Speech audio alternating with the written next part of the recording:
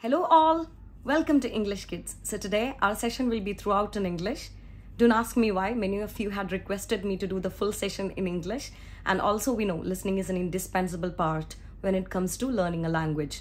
Many of you had asked me to do a story, so I thought, why a story? Why not about the present scenario, the current situation our state is facing?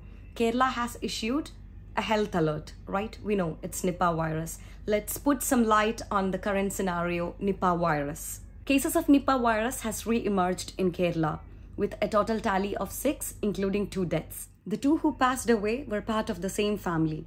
The first victim, Mr. Mohammed, belongs to Calicut district of Kerala, and he passed away on August 30th.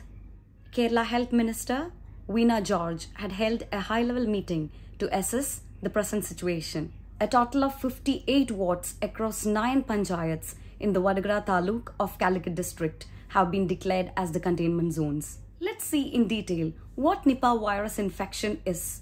NIPAH virus is a zoonotic disease. A zoonotic disease means it spreads from animals to animals. It gets transmitted within the animals. So it affects a person if a person comes in contact with an infected animal or contaminated food. Also, it spreads from person to person. It's highly contagious. The real cause of concern about NIPAH virus is that the fatality rate is really high. In 2018, the fatality rate was about 90%. About 18 were infected, among which 17 died. Like in coronavirus, in NIPAH virus also, we can start seeing the symptoms as early as 4 days of infection. The most common symptoms are headache, fever, sore throat, vomiting, and shortness of breath. Most common symptom is shortness of breath and breathing difficulties in the NIPAH infected people.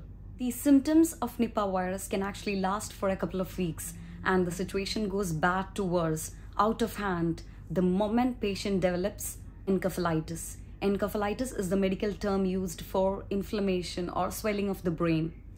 Some other major symptoms are disorientation and seizures.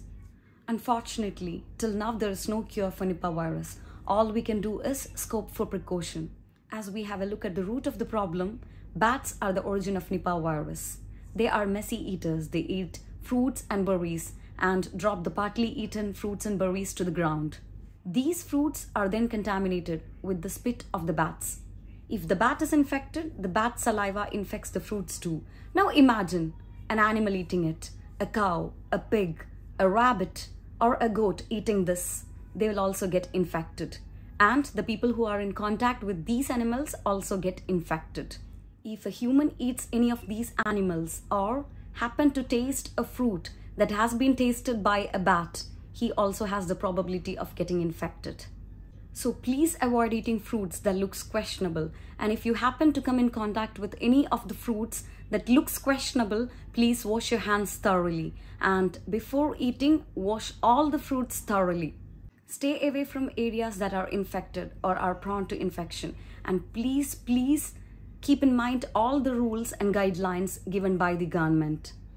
Hope the video was useful and you liked it. I need your valuable comments. So if you haven't subscribed yet, please subscribe to my channel. And if you haven't clicked the like button and the bell button, please click it. So until we see next time, take care, stay safe, bye-bye.